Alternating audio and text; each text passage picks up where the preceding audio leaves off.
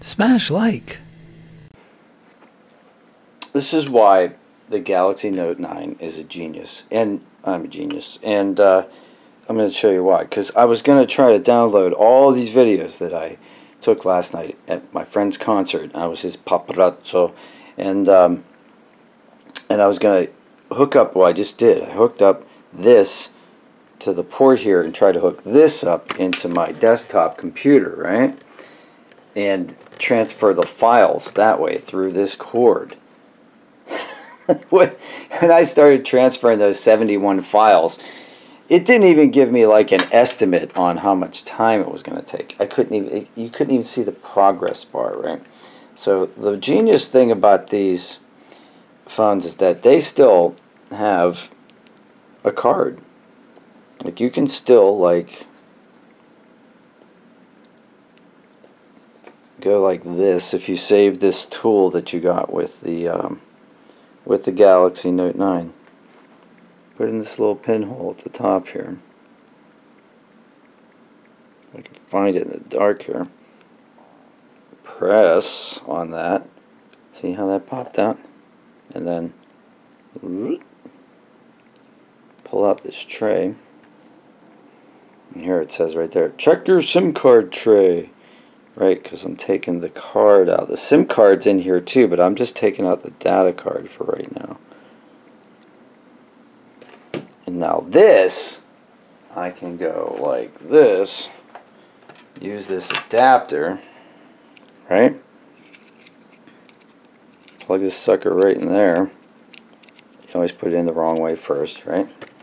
Take that over to the desktop, or computer. Put it in the USB, and you always put that in the wrong way the first time too. Now, and go right to Windows 10, soon to be Windows 11. See here it says USB drive, and now I can go bing, and go to USB drive 4, I can go to DCM, I go to camera, I got all my stuff here. I go down to last night, which was 9/16. Click here.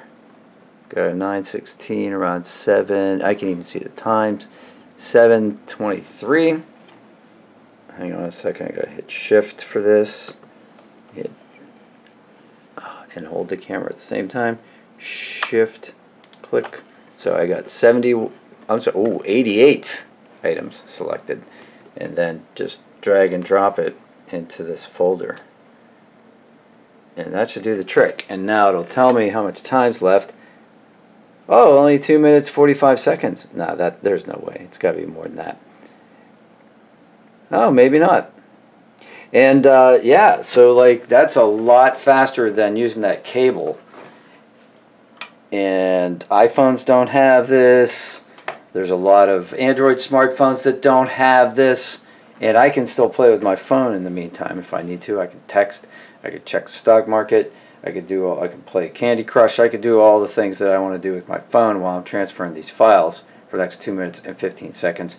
Instead of tying up my computer for hours with a thing, and also I don't have to use the cloud, right? So actually, like, I actually own my files. They're not just out there in some amorphous server somewhere that can crash or be lost, or I have to pay to have access to.